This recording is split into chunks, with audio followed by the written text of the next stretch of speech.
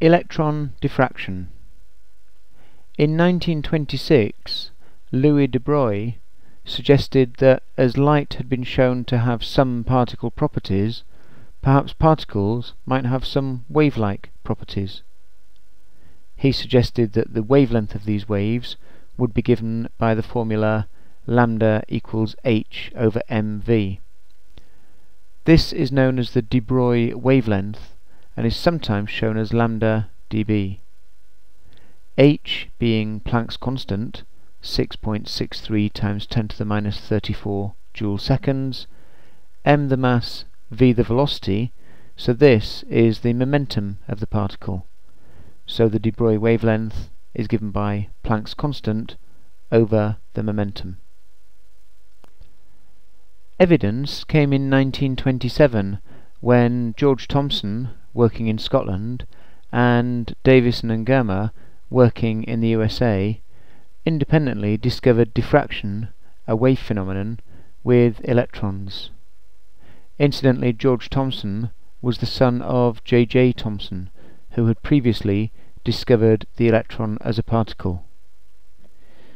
Louis de Broglie was to be awarded the Nobel Prize for his theory in 1929, while Thomson and Davison shared the Nobel Prize for their experiment in 1937.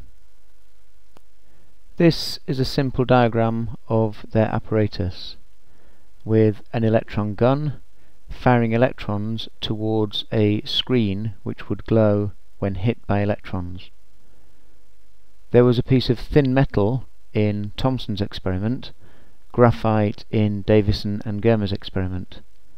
What they saw on the screen was bright rings where the electrons are detected. This is the effect we would expect from waves being diffracted. The electrons were behaving as waves. Now to calculate their de Broglie wavelength. The electrons gain energy by being accelerated through a potential difference or voltage V. The energy gained is given by E, V, where E is the charge on the electron, 1.6 times 10 to the minus 19 coulombs. Electrons actually have a negative charge, but the energy clearly cannot be negative. If the accelerating potential difference is, say, 2000 volts, the electrons will gain a kinetic energy of 3.2 times 10 to the minus 16 joules. The kinetic energy is half mv squared, so rearranging, the speed would be given by 2 times the kinetic energy over the mass of the electron. The mass of the electron being 9.1 times 10 to the minus 31 kilograms. The kinetic energy is equal to half mass times speed squared, so rearranging, the speed would be given by the square root of 2 times the kinetic energy over the mass. The mass of the electron being 9.1 times 10 to the minus 31 kilograms. So the electrons are travelling at a speed of the square root of 2 times the kinetic energy, 3.2 times 10 to the minus 16 joules, divided by the mass of the electron, 9.1 times 10 to the minus 31 kilograms. So the electrons will be travelling at V is equal to 2 times the kinetic energy, 3.2 times 10 to the minus 16 joules, over the mass of the electron, 9.1 times 10 to the minus 31 kilograms. This gives a speed of 2.7 times 10 to the 7 meters per second, roughly 10% the speed of light.